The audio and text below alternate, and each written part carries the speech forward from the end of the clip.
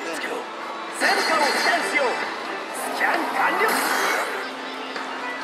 プレイ動画。トップ3ハンターバトルレポート絶好調。どのモードをプレイ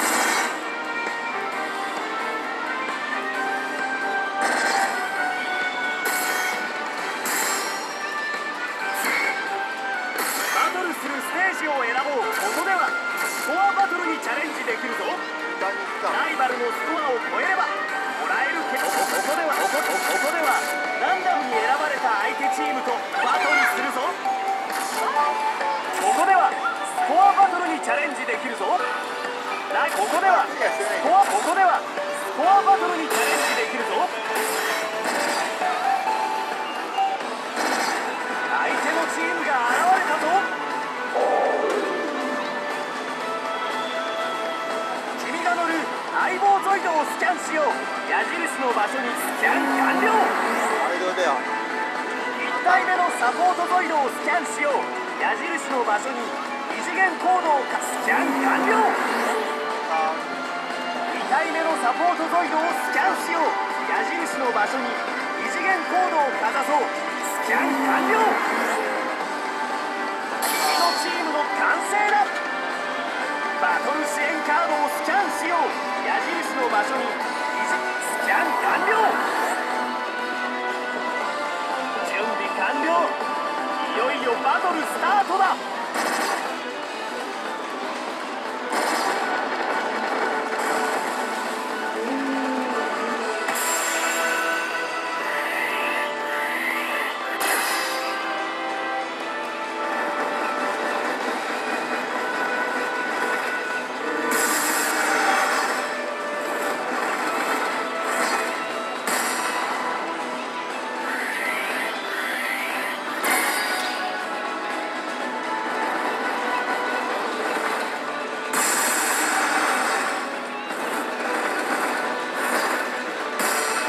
考えたら強いけどね。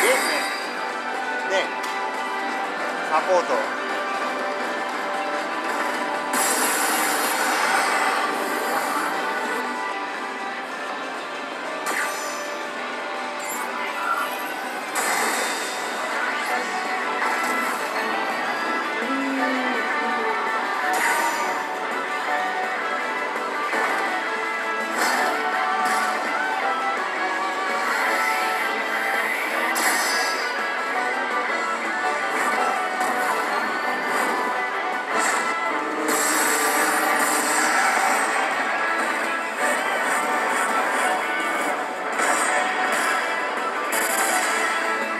失敗した。どう考えたらダメだよ。ね、強いけど。今回の結果だ。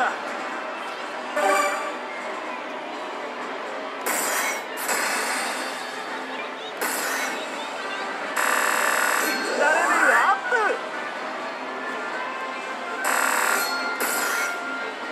データを書き込もう。書き込み完了。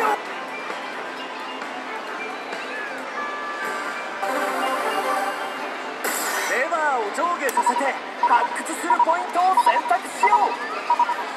レーダーを回して今回発掘できるゾイドを調べよう。レバーを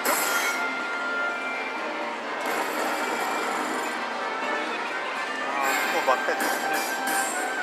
スーパーレア発掘。超レアなゾイドを発掘したぞ。今回は特別にこのカードを追加するぞ。復元するカードを選ぼう。もっとで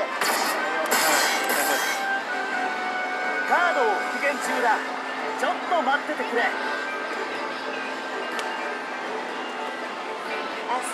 してなかったやつじゃん。薄いところでね。もうこればっかり出よう。何枚出るかっていう。カードの復元が完了したぞ。忘れずに持って帰ろう。続けて発掘するときはコインを入れよう。やめるときは青ボタンを押そう。続けて発掘する。忘れ物に注意しよう。やったおひろちゃん。またな。